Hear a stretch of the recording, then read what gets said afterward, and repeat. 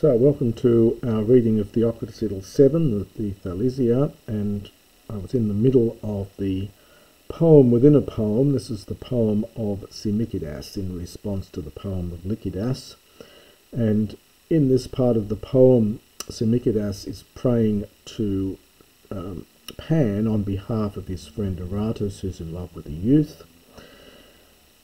And it's a rather strange prayer because, as we saw, he says to Pan, if you will assist in this matter, then may you not suffer too much when there's not very much meat. And on the other hand, if you refuse, then may you suffer terribly. So he says, so if you refuse these things, then being bitten, presumably by an insect, may you scratch all of your skin with your fingernails, and may you sleep in nettles. Well, it continues on in this same vein with these last few lines here. Ies de edonon men en ores in kaimati meso, Hebron parapotamon tetramenos enkuthen acto. En dethere pumatoi si para Theopesin nomuois Petra hupa blemuon hothen ketinelos horatos. Now, so it's the mesokaimati, so in the middle of winter. So the whole sense of these few lines here is that if you don't do as I say, in the middle of winter may you be in a very cold place, and in the middle of summer may you be in a very hot place. So in the middle of winter, may you be, this optative from the verb to be, may you be on the mountains of Edona. The Edonians inhabited the mountains between Macedonia and Thrace, and so presumably up there in the middle of winter it would be very cold. Tetramenos from trepo, this is a perfect passive participle, having been turned beside, so turning beside the river Hebron, or Hebros. Hebros is a river flowing through modern Bulgaria, apparently, and again it's going to be a very cold area up here. The enguth in arcto, the omega for u, this is a genitive, so near to the bear. So the interpretation here is uncertain. Arcto is the constellation, of course, of the bear, and you do get references to star constellations in Theocritus. So the Arcto is north, and so this simply may mean facing north, so near, from near to the bear. That is turn towards the north. So you could take the tetramenos either with the first part or the second part of the line. Possibly on further thought it might go with the second part here. So may you be in the middle of winter on the mountains of the Edonians, beside the river Hebron or Hebros, literally facing north, perhaps facing near to the bear, so facing north. Endethere, now that men gets balanced with the de here, so but in summer, nomuois, again optative, second person, may you look after your flock, may you herd your flock, from nomuo, beside the Ethiopians, the ones who are farthest away. There are various groups of Ethiopians. This presumably, I think, is the ones referred to that are down south below Egypt. So in the winter may you be up in this cold area, but in the summer may you herd your flocks beside the Ethiopians who are furthest away. Hupot, notice the accent, so it's referring back, so under the rock of Blemuon, of the Blemies. Now Blemuon is a tribe which lived between Meroe and the Red Sea, so it's down in that direction towards Egypt. Hothen uketinelos horatos, from whence the Nile no longer is horatos, visible. So where the Nile is no longer visible. So that's his prayer to Pan, and I think much of it I think we're meant to take as tongue-in-cheek, because it's not the usual sort of way that you address a god in prayer. Now we get a det here, and the humes is referring, we read a few lines later, to the erotes, so the loves. So, but you understand the loves, lipontes, having left the hardu goes with nama. This is a neuter noun for nama, meaning a stream. It's connected with neo, I think. So, having left the sweet stream of hiatus and biblis and, well, oikunta, and the this is in apposition to this, so which is the steep seat, literally, of fair-haired Dione. Now these places are somewhat obscure. The hiatus is otherwise unknown. Biblis is a spring located by Pausanias being in Miletus. Oikunta was a Carian town in Caria, not far from Miletus, founded by the father of Biblis.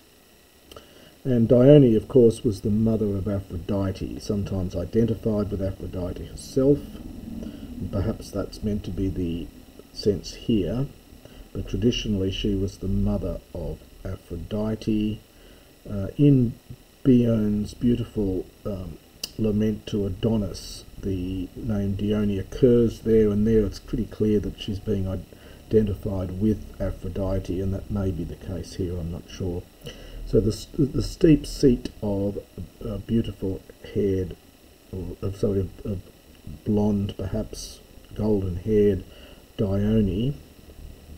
So may you, and then finally we get the rest of the prayer. So, O Arotes, O loves, homoioi, you who are like to maloisi from maloisi to apples, and this is a participle from erutho, is to stain red or to make red, so reddened apples, perhaps we'd say. So, but you, O loves, you who are like to reddened apples, and we get an imperative finally, here's our main verb, balete. The moi is ethic dative, so it's like please. So please strike the himerontes philinon. This is this Philinus, the one that the youth that Aratus is in love with. Himeroes, beautiful, it's got that sense of desirable, desired.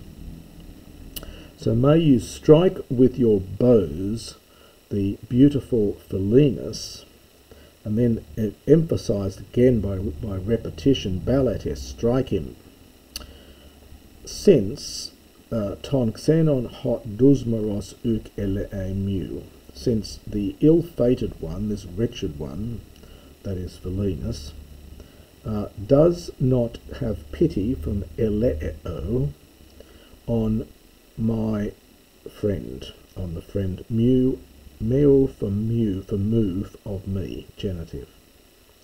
So it seems here that the poet is praying to the loves to force Philinus himself to fall in love with somebody, to suffer the pains of requited love, because he is not showing any pity upon my xenon, my guest friend, my friend. Xenos can mean a stranger, but it also has that double meaning of a friend or guest friend, which I think it does here. Kaidan, and this next little bit's again rather sarcastic, because in this next bit he intimates that Philinus is getting older and starting to lose his looks. Kaide man for main, apioio pepaiteros. And so this we take together. So in fact, indeed, it's almost you are understood pepiteros, this is an irregular comparison, an irregular comparative from pepone. Pepone is a word meaning ripe, and this is an irregular comparative from pepone. It's a third declension adjective. So indeed, he is perhaps, or you are, or he is riper. This is a genitive of comparison here from apion, which means a pear. So he is indeed riper than a pear. Hai der Gunaikes, and the women, ai fanti, so fanti from fami, it's like facey here. The women say, ai, alas, Philinas, O Philinus, totoi kalonanthos apore. This is from apo plus reo, to flow. So it's literally, and the top goes with the anthos, your beautiful flower for you is flowing away, literally. Perhaps translate this as dissipates. So it's your beautiful flower is dissipating, or the flower of your beauty is dissipating. You're no longer as good looking as you used to be. The next little section here, we're meant to, it's not clear who the subject, who the we are in here. This is, again, it's very condensed. It's, I think, trying to reflect here, or to reference the performance of a komos. We see this elsewhere in Greek, and it's elsewhere in other Theocritian poems, of where young youths would, if someone was in love with someone else, then groups of youths would go together with the lover to the house of the beloved, and they'd normally go after having had a fair bit to drink, and they would go in the dead of night or in the early morning, and they would stand outside the person's house, and they would throw love apples at the house, at the windows, or sing to them and try and cajole them to come forth. It was called a komos. We get a reference to example of one of these in one of the other poems of Theocritus. I think it's Idyll 3. And so this section here, it is very obscure as to who the we are, but I'll just translate it, you'll see what I'm talking about. Me keti toi fru rio mes. This is from fru reo, and this is the mes for men. And this is a hortatory subjunctive. So let us no longer, indeed, let us no longer keep guard epi pro thuroisi. This is the area in front of the door, hence the porch. So let us no longer, Aratus, keep watch upon the porch, plural for singular. Medi podas tribomes, nor let us wear out our feet. So this must be here the friends of Aratus who go with him to perform this komos, to perform this singing of a love song at the door. And they've had enough. They don't want to do it anymore. And they say, Hode orthrios alon elector kokusdon narkaisin aniaraisin didoye. And the elector is the rooster, and orthrios is the one who is there in the early morning. So let the early morning rooster, may he give, perhaps hand over, and then we'll get a participle too, by the way, here. Kokusdon, which is onomatopoetic, simply means crowing. So may the rooster in the early morning crowing, may he give another, in other words, may he hand over somebody else to narkaisin and niaroisi, to numbing pains. So perhaps to numbing pains, or to painful stiffness or something. Numbing pains, I think, is what Gow says, and it's quite a useful translation there. In other words, you know, they've been up drinking all night, and then they're going out into the cold, going to this person's house, having to stand there and sing a song, and then the early morning rooster crows, and so they simply say, let the early morning rooster hand over somebody else with its crowing to these numbing pains. Again, equally obscure and difficult is this line 125. Heis dapotas diferis de molon ancoito palistras. Now, one of the motifs of love, one of the metaphors of love, is that idea of wrestling, of two lovers wrestling with each other, one fighting against the other. And this is a difficult line. The heis here is like monos, I think. So and molon is just a person. Molon's a name that occurs elsewhere in Theocritus, and he's always a wrestler, or one who looks after the wrestling school in one of the other poems. So there may have been a molon who was well known as being in charge of the wrestling school. So it's something, and we get an optative, ankoito, from anko, which means to throttle or to strangle someone or to perhaps fight. So the taking heis is like monos. So let molon alone, let him be throttled, because this is a optative passive here. So let him be throttled. Now it's apo from these, well, perhaps in that palaistra, in that wrestling school. So literally from that wrestling school.